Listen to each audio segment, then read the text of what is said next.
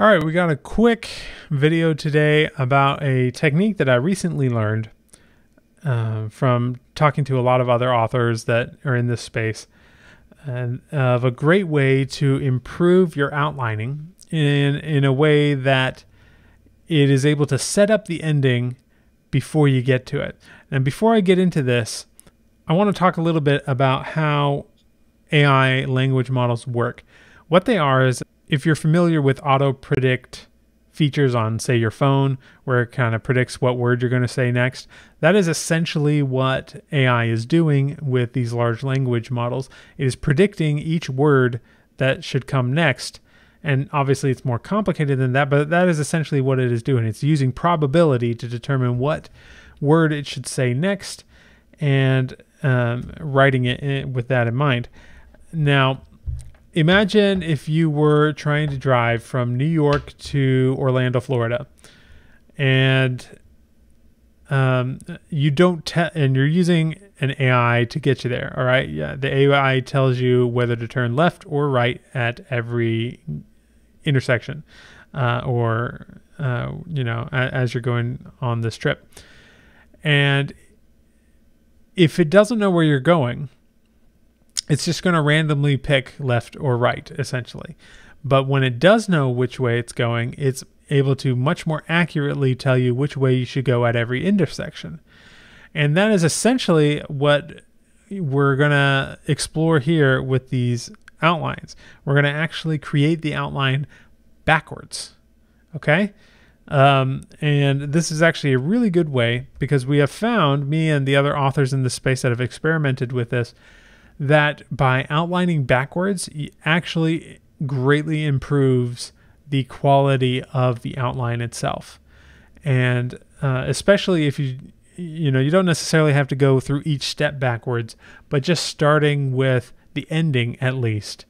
I find this funny because one of my favorite books is The 7 Habits of Highly Successful People.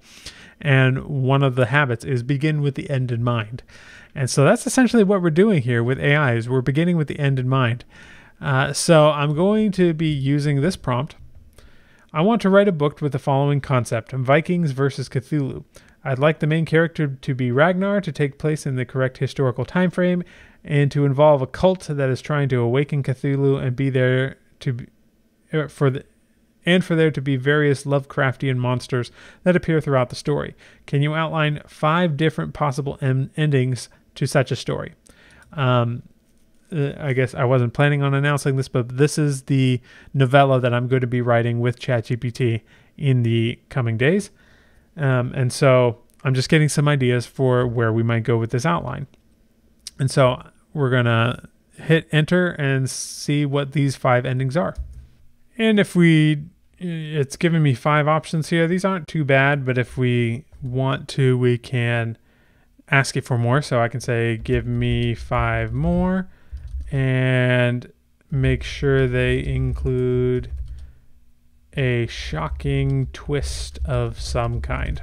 So you could do that. Just go back and forth with the AI on this. All right, so we have a bunch here now, and I like this one enough that I'll use it for the purposes of this video, but this probably won't be the final one that I settle on in the future. But just to continue the video, we're going to be using this one. Ragnar's trusted ally and love interest, a Viking shield maiden, is revealed to be the cult's high priestess, manipulating events from the start. The climax sees a heartbreaking confrontation between the two, leading to her redemption or downfall. All right, so we're going to be using that one. So it's number 3 here.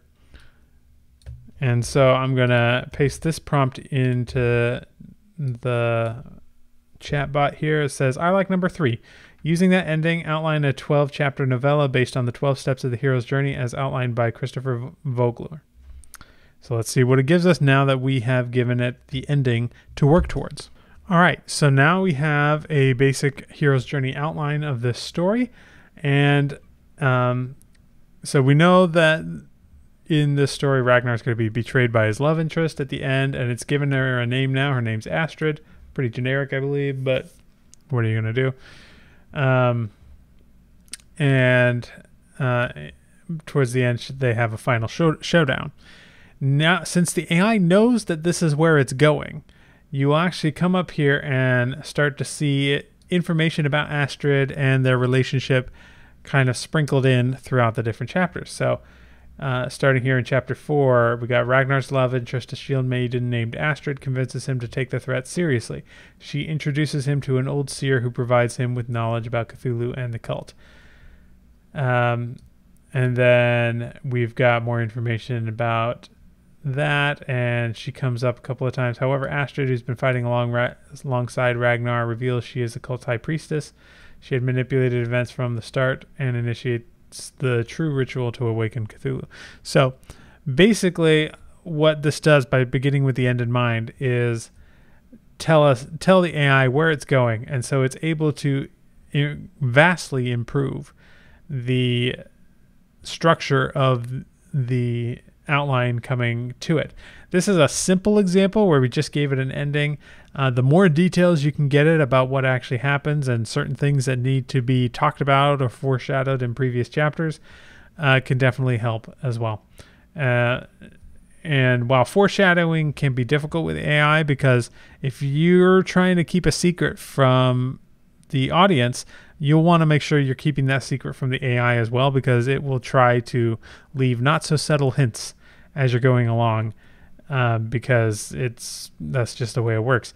But sometimes you need to introduce certain characters and things like that. So in the outlining phase, when you are figuring all of these things out and where you should foreshadow what, it can be really useful to be taking this approach and starting with the end and then working your way back. I hope that was useful, and I'll see you in the next video.